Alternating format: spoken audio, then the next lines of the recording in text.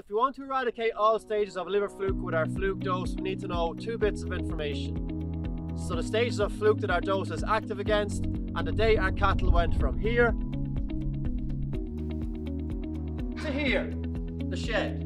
Once we're in the shed, we know that our fluke has to be a minimum age, okay? So we can't pick up any more fluke once we're in the shed. So if we want to knock out all three stages of fluke, so early immature, immature, adults, after about 10 days, Tribex, Triclabendazole will do that for us, okay? After 6 weeks, we're only worried about two stages, immature and adult.